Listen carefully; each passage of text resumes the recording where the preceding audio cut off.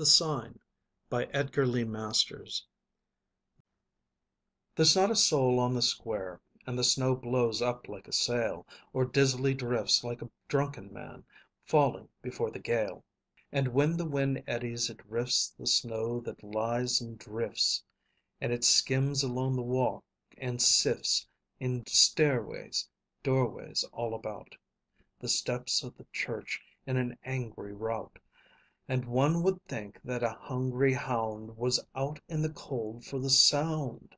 But I do not seem to mind the snow that makes one blind, nor the crying voice of the wind.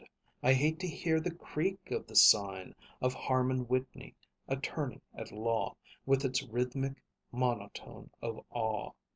And neither a moan, nor yet a whine, nor a cry of pain.